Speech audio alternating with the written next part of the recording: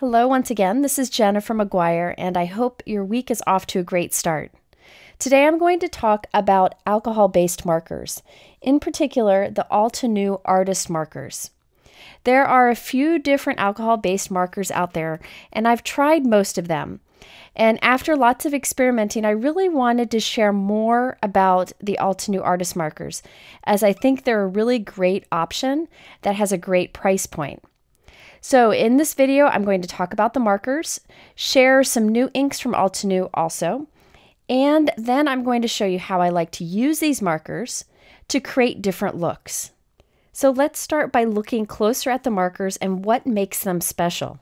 There are certain things about these particular markers that make them stand out as a good option for crafters who like to color like me and aren't really looking for professional results. So let's start by taking a closer look at the markers themselves. These are alcohol-based markers, which allow for the blending of color and smooth results. Currently, I believe there are 48 colors available, but more will be coming out in the future. You can get these in sets of 4 or in sets of 12, which I'll talk about soon. But the nice thing is you can get these in color families, so sets of 4 markers that go together well for nice blending. Now, one of my favorite things about these markers is there are 2 tips. You have the fine tip on one end and the brush tip on the other. These are the 2 type of tips that I like to use the most, and I love that they're both included on this pen. The pen itself is very comfortable to hold, and it is designed so it doesn't roll around on your table. The end that has the fine tip has a little gray marker underneath the cap, as you can see here, so you know which end has the fine tip. On the side of the marker, you can see the color code for the particular color and also the name of the color, which matches up with an ink that Altenew has, and I'll show more about that in a moment. The brush tip itself isn't actually a brush, it's just that shape, and it applies very smoothly and is very similar to other brush tip markers that I've used.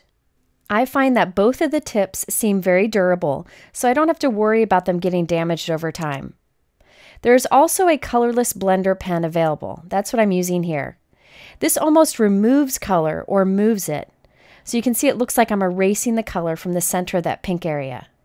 I often use my colorless blender pen to remove any color that I get outside of the lines. So the fact that this has a fine tip is very helpful for that. Before we start looking at the different colors available, I wanted to mention that there are refills available for all the colors of Altenew Artist Markers. I just ordered the set of refills so they would have them on hand, but I find that these have lasted a while. I've used them for a long time now and haven't needed to do a refill, but they are available, which I think is very important when using alcohol-based markers. And plus, you can use those refills to do fun alcohol ink backgrounds if you want to. Okay, it's time to talk about color. And the greatest thing about the Altenew Artist Markers is that they're available in color families, 4 like you see here. And this takes the guesswork out of which colors blend together nicely. And it is such a time saver. So you can see here in this color family, there's a light, medium, dark, and extra dark. I know that I can take these and they will blend together beautifully. That is really important for someone like me who struggles sometimes with color blending. So far I've shared 2 of my favorite things about these markers. One is that they have the brush and the fine tip, and the other is that they come in color families that takes the guesswork out for me. So here are those pink markers I just showed you. You can see the 4 colors, and the 4 colors there, the rose quartz, puffy heart, purple wine, and cosmic berry, those are actually ink colors Altenew has too. So I know that my colored markers will match my inks. That's another great perk. And another thing that I like about these markers is that the color on the caps of the markers are actually very close to the actual color of the marker inside. Sometimes that's frustrating to me, but in this case, I know that the color is very close. Let's next look at the different color families available. As I mentioned, these markers are available in sets of 4 or sets of 12. The sets of 4 are simply a color family, so a light, medium, dark, and extra dark.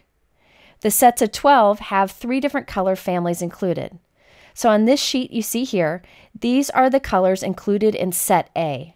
So it just depends on how you want to try out the colors, whether you just want to do a small color family or a set of 3 color families. And I think it's worth mentioning again that you can see there's a light, medium, dark, and extra dark of the marker. And you'll have a matching ink pad in a light, medium, dark, and extra dark. That's one of my favorite things about Altenew ink pads. And now we've got the markers to match. The color names are the same, so it takes out all of the guesswork. Okay, let's look at another set. This is set B. You can again get these in the individual sets of 4 or these 12 all together. I am impressed that Altenew seems to have captured a lot of the colors that are needed for coloring, so there's a good mix available already, but they will be adding more colors in the future. Here we have the Artist Marker Set C. There are 2 color families included in this, and then also 4 random colors that just kind of complete everything. Here we have Artist Marker Set D. This includes these 3 color families, and that Seashore set on the bottom, absolutely my favorite color of pool alcohol-based markers ever. In the middle there are some colors that are great for skin tones. I like to use those and team them up with the blush color that I showed you earlier. So I do like that there are some beautiful skin tones included in the artist markers that are already available. Next up, we have Artist Marker Set E. This includes some bright oranges, warm grays, and some beautiful greens. I like that there are already 2 green color families available so that you can get a different look depending on what you're coloring. And so far there is 1 more set of 12 available, and this is the Artist Markers Primary Essential Set. So these aren't actually colors that are meant to blend together, but are just basic colors. So if you're looking for great quality markers that you can color without seeing scribble lines, this is a good set for you. But keep in mind that the colors in this set are also included in other sets.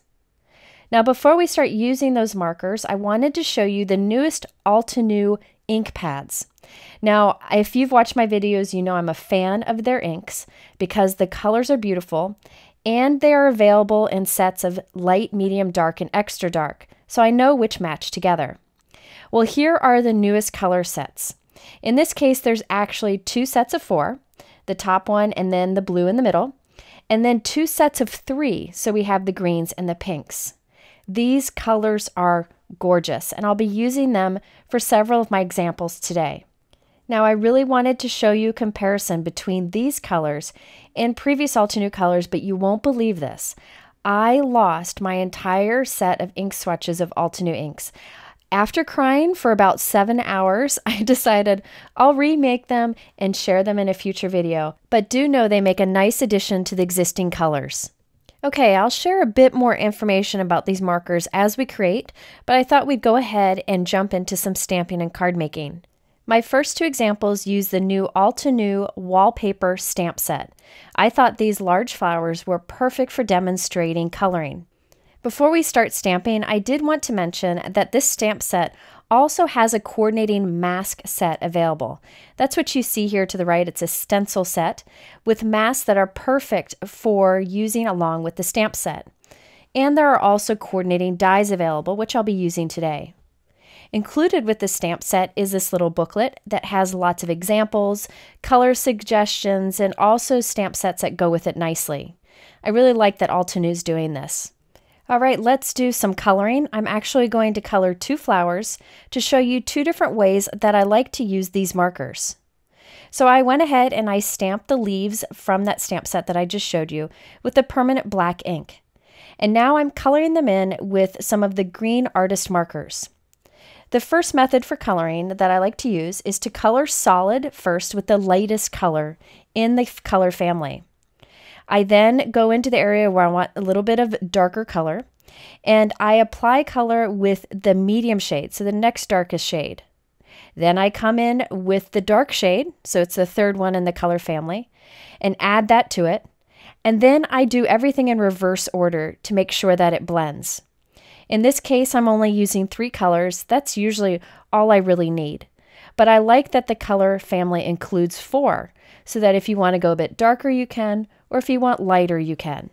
This method of starting with the light, then going to the dark, and then going from dark back to light is what I usually use when I'm coloring with alcohol-based markers. Another way that you can do this is to start with your darkest first and then work your way to the light. So here I started with the darkest, and now I'm coming in with the dark. Then I'll come in with the medium and then come to the light. Now everybody is a little bit different in how they like to blend colors, so I encourage you to try both ways and decide what works best for you. For this flower, I decided to use all 4 markers in the color family since the image is so big and you can see the fun blending that you get. Now, if you've watched my videos in the past, you know that I like to use Copic markers. Copic markers are the professional quality alcohol-based markers, what many professionals use, and they color like a dream. However, I know that it's a high price point for many people, and the price has increased significantly lately. So I felt it was important to share these markers to let you know that there is an affordable option. The price point on these markers is significantly lower, and there are less markers available. If you already have Copic markers or other alcohol-based markers, you're probably good to go. I got these so that I could try them out as an affordable option, and I have to say I have been really impressed and will be using these in future videos. Each of the markers have different positive things about them, but I wanted to share these as a great option for crafters. They're affordable, they come in great color families, they match their inks, they really provide a lot of what we need. Before we move on to another coloring technique, I wanted to mention that you can do the tip-to-tip technique that is very common with alcohol-based markers. Say you have 2 colors that you want to blend better. You take the lighter color and touch it to the darker marker tip to pick up a little bit of that darker color and then add it to your paper. This technique is something that's safe to do with alcohol-based markers. It won't ruin your tips. But keep in mind, if you need to ever replace any of your tips, Altenew does have replacements available. Okay, now I wanted to show you my favorite way to actually color with the Altenew Artist Markers. When doing a lot of experimenting, I found that I really liked the results with this technique. This is feathering or flicking. Now, you forgive me, I am not a coloring expert in any way. But I found that if I applied the lightest color first to color in my image solid, and then applied a flicking or feathering motion with the brush tip or the fine tip, I could create a really beautiful looking image. So here you can see how I started with the light color. I'm coming in with the medium color, and I'm not really worrying so much about blending. I want that look of texture, like you can see in the leaf that is already done there. Because of the 2 tip options on this marker, I can do this technique very easily. So you'll probably be seeing me color this way a lot in future videos. But I encourage you to experiment with the different ways of coloring and decide what works for you. Now, if you are curious about these markers, the nice thing is you could buy 1 set of 4 markers to try. In that set would be a color family, so you can test out the blending and see if it's a type of marker that you would like. Keep in mind, in the rest of this video, I have other ways to use these markers, so you might find that it's something worth investing in.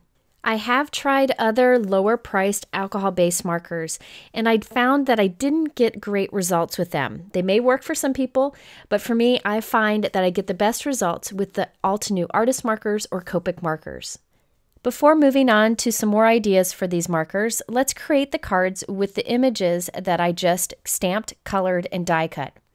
Now I'm adding these onto a 4 by 5 1/4 inch piece of white cardstock using Altenew Adhesive. This is a great adhesive that I can either use to glue things onto my card for good, or I can put a little bit on the back of an image and I'll have some flexibility to move it around until I'm happy with the results. Once I'm happy with the results, I can add more of the adhesive or put some liquid adhesive behind the images to hold them securely. I wanted to add the flower with some dimension, so I used the matching coordinating die to die cut from white craft foam, and I glued that to the back of our stamped flower. Before I adhere that, I decided to cut up one of my leaf images, so I could take some of the leaves that were hidden behind the flower and move them so they're peeking out from the flower. That Altenew adhesive allows me to move things, and I find that to be a great advantage when I am putting a card together because I move things around a lot. Once I have everything in place, I can press everything down and I can be sure that the pieces will stay put when it goes through the mail. For sentiment on this one, I needed something small to fit on the top right, but I wanted it to be somewhat bold. So I used the older Altenew Inked Roses stamp set. You can see the words "thank you" up there. I actually cut that stamp apart so that I could stack the word "thank you" and it would fit nicely into the opening I have on my card. I then added all of that to a peach color note card that I created that is 4 1/4 by 5 1/2. Notice that my images are hanging off the side. I could trim those down to put into a smaller envelope, but I love that they're hanging off, so I'll just mail this card in a 5 by 7 envelope. I like having that option. You can see here the coloring that I got by doing that flicking or feathering method, and how I was able to really easily find the colors that blend together well because I used a color family of Altenew Artist Markers. My next card uses the images that I colored using the typical alcohol-based marker blending techniques. In this case, I made a background using the new Altenew One Day at a Time stamp set. This is a really unique stamp set that has 4 marbled-looking images and some encouragement sentiments on the bottom. There are many ways you can use these images, and the little guide that comes with the stamp set shows some of those. You can actually layer the marbled images, but I decided to just stamp them individually to create a tiled look on the background of my card. I have a piece of white cardstock that is 4 by 5 1/4, and I'm using my MISTI stamping tool to stamp the marble images. I've positioned them so there's a little bit of a gap between each. You don't need to use a stamping tool. You could definitely use an acrylic block if that's what you have. Since I've never used these stamps before, I like to wipe them first with a dry cloth. I find that my ink will transfer better on my first use if I do that first. I'm inking these with Altenew Frosty Pink ink because that is the matching color to the marker that I use to color my flower. So I know that this will be a perfect match and I don't have to experiment and figure out which ink will match my colored image. I used the Frosty Pink marker on my flower, and now I'm using the Frosty Pink ink, and that is a huge time saver for me. I'll continue to stamp those marble images to create kind of a tile look on the background, but I really wanted to make that tile look stand out more. So I have my Scor-Buddy and a bone folder, and I'm going to score right along the side of the stamp images, and this will give a little bit more of that tile look. So I'm lining it up on my scoring tool. I'll run my line right along next to each of those stamped images. So basically, I'm outlining the stamped squares with a scored line. And when I hold this up to the camera, you'll be able to see that those score lines just simply give a little bit of dimension, and it really adds a lot to the background of this. I thought it would be fun to add my flower in a vase, so I'm using the new Altenew Versatile Vase stamp set, and I'll use this again later in this video. In the guide that comes with the stamp set, you can see different ideas for using it. And keep in mind, there are coordinating dies available, and also the coordinating masking stencil set, which I think is really fun to have with these vases. I stamped and die cut the smallest vase and added a little bit of color to it with my Altenew Artist Markers. I then stamped 2 stems into the vase, and those stems are from the Wallpaper flower stamp set that I used to create the flower and leaves. I'm arranging this all together on a 4 1/4 by 5 1/2 inch pink note card that matches the color flower that we created. For sentiment, I used the new Altenew Thank You Builder stamp set. This is a really clever set. It has many different thank words and many different you words. And you can mix and match to create different styles every time and to find what fits perfectly onto your card. Here's the guide that comes with it that shows a few different creative uses for the stamp set. I decided to take 2 different style thank and you words and use them together on this card. And I'll use another option later in this video. So here's a closer look at the final card. You can see in the background that tile look that we get by adding those scoring lines between our marble stamped images. You can also see the great color blending that you can get with these artist markers. Because the 4 colors come together, I knew which worked together. And even though I'm not great at coloring, it really does make it a lot easier. Before we move on to the next example, I wanted to mention that I stamped on most of my matching envelopes today using this new Altenew stamp set. I thought that "thank you so much" sentiment was beautiful and fit perfectly on an envelope flap. Okay, now it's time to do a completely different example, and in this one I'm going to use the artist markers just to add details to a card. I'm using the Altenew Bold Bunch stamp set. I really like the fun, whimsical look of this stamp set, along with the sentiment that's included. These are very simple, bold layering images, super easy to figure out, and I'll add some extra detail to them today. Here's a look at the guide that comes along with the stamp set for a few different card ideas. I'm using my MISTI stamping tool to share with you a fun technique. This is a very easy way to cover a card with images.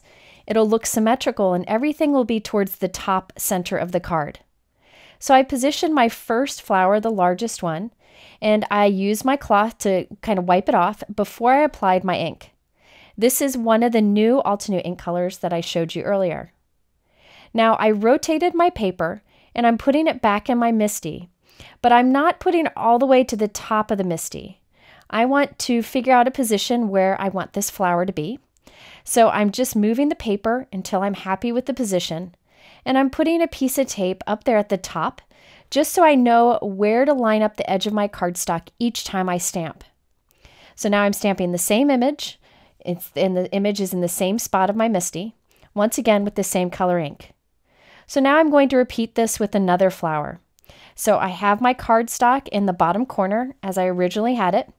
I'm positioning the next largest flower, and I'll stamp this with the new Altenew Sunray, which is from one of the color families that gives like a tangerine orange color. Okay, so then I rotated my paper, lined it up with that tape on the top, and stamped again.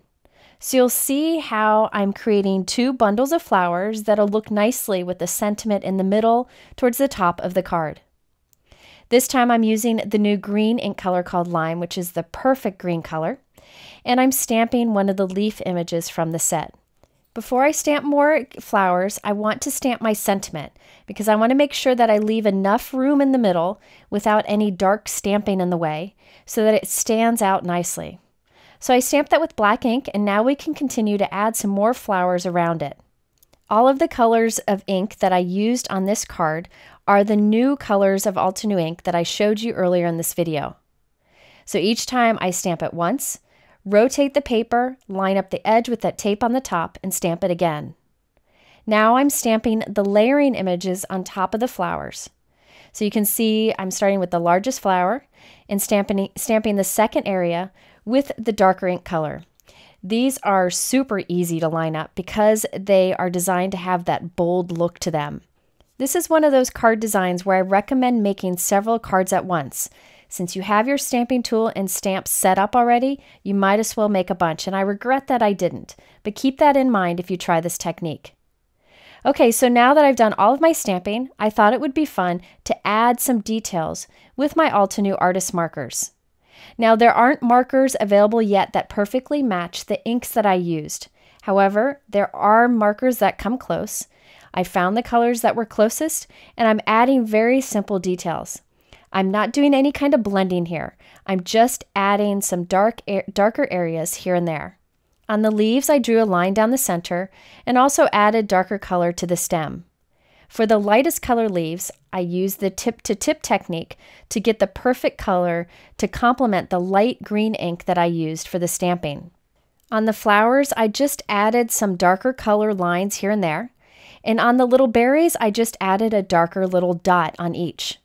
You could do this with many different markers you have, but the advantage of these is that they have that nice fine tip that allows you to get into those small areas. And you can definitely use inks and markers that go together well. Once I added my quick details, I trimmed that piece down to be about 5 1/4 by 4 inches, and I added it onto a black 4 1/4 by 5 1/2 inch note card. So looking close, you can see how those details added a lot to the simple stamping. My next example shows the simplest way to use alcohol-based markers on your card. I used the new Altenew Book Club stamp set. This is great if you have any book lovers in your life. you can make bookmarks or book stickers for them to add to their books. However, I decided to use that image as a focal point on a card. By the way, whenever you are coloring with the Altenew Artist Markers, you need to use an alcohol marker-friendly paper and ink so that you don't have any bleeding issues. I use Gina K Amalgam Black ink, which I'll link to below, and I use Neenah white cardstock. Those work really well with these markers. Now this time when I'm coloring, I'm only using one color marker per image, so I'm not doing any blending. I'm going for solid coloring. That's one of the advantages of using an alcohol-based marker, is that you don't see scribble lines. Remember when you would use Crayolas as a kid and you'd color a large area with one color, you would see those back and forth lines? Well, when you use alcohol-based markers, you don't have to worry about that. You get a nice solid look. So sometimes I think it's fun to color very quickly and get that solid look like I'm doing with this example here. After I colored, I used the coordinating die to cut it out, and now I'm adding it to the center of a 4 1/4 by 5.5 inch white note card.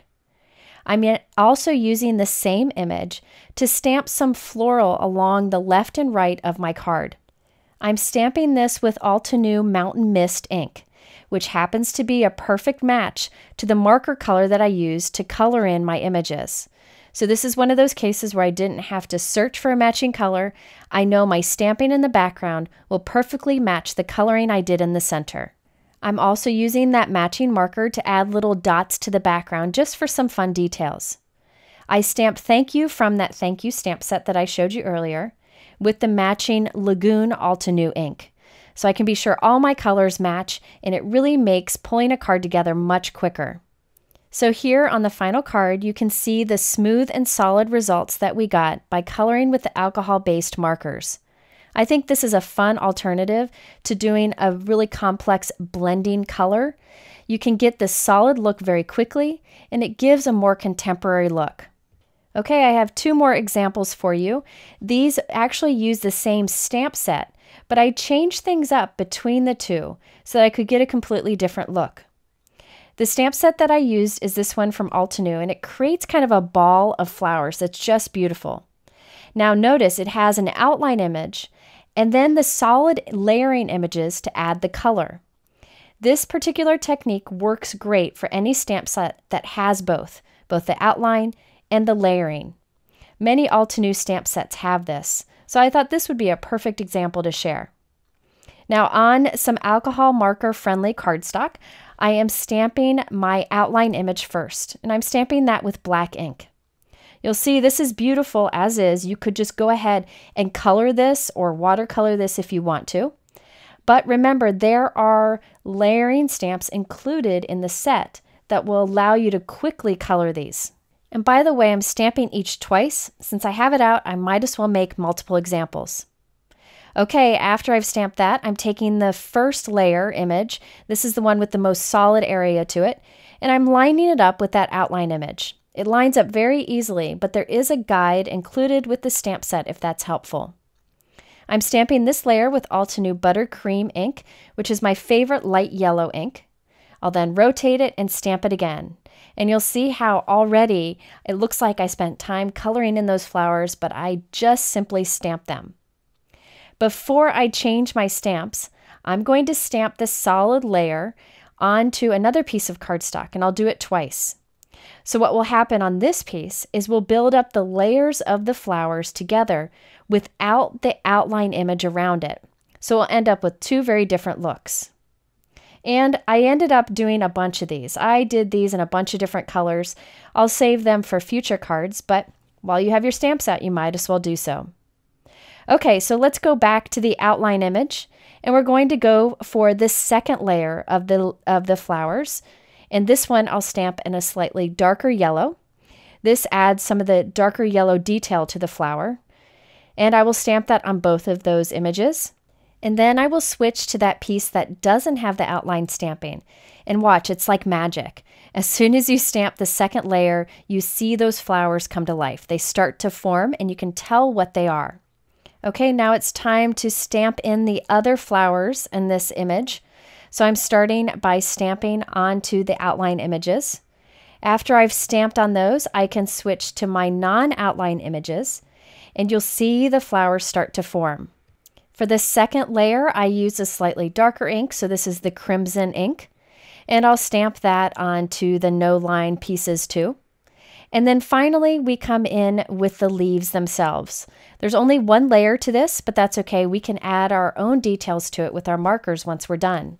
The set does include a few tiny little stamps to fill in some of the little details at the center of flowers, but I decided to skip those stamps and instead add the details with my markers just to save time. Let's start with the outline images first. On this one, I just wanted to add a little bit more dark color towards the center of our leaves and our flowers. I totally could skip this, but I did choose light yellow and light peach colored inks, so my image is very light. By going in with my matching artist markers, because they match the inks, I can add a little bit of a darker color just so it pops a bit more. Doesn't take much time at all, and thanks to the detail in the stamping, I don't have to blend. I can just quickly add color. And in this case, I'm using the fine tip of my markers to get into those small areas. Once I was done, I used the coordinating die to cut the cluster of flowers out, and I also created a little vase to put them in using that vase stamp set that I showed you earlier. And yes, I hand drew the little stems in there. Super easy to do. I stamped a sentiment on it from the older Altenew Leaf Medallion stamp set. I wanted to keep that simple, and I added the piece onto a light gray note card. So here you can see how quick it was to pull together that stamped image and add a little bit of detail with the markers. So now let's do something with the other flower cluster that we created that does not have the outline. In this case, I added a lot more detail with my artist markers. I used a different flower cluster. This one had pink flowers and bright yellow flowers. And I'm going in and adding those like flecked or feathered lines using the fine tip of the marker. You can see how this really brings this image to life. I'm not good at doing no line coloring. Some people are good at that. This is a great way to totally fake it because I started with the stamping and I'm just adding simple details with the markers. So keep that in mind if you have a layering stamp set that does include the outline image. You can create this look by skipping the outline, just doing the layering images together, and then adding details with a marker. I again used a vase along with that and a simple sentiment underneath. Keep in mind that the techniques and tips that I used today could be used with most any alcohol-based markers. I focused on the Altenew Artist Markers because they're an affordable option and they seem to really be easy to use for crafters like me. I think because the line was created by a stamping company, they kept things in mind that would be helpful to us, such as matching inks and color families. If you're interested in any of the products that I used, they are linked below in my YouTube description. In the middle are a couple other videos you might like. I appreciate you stopping by. I will be back with another video soon and have a wonderful week.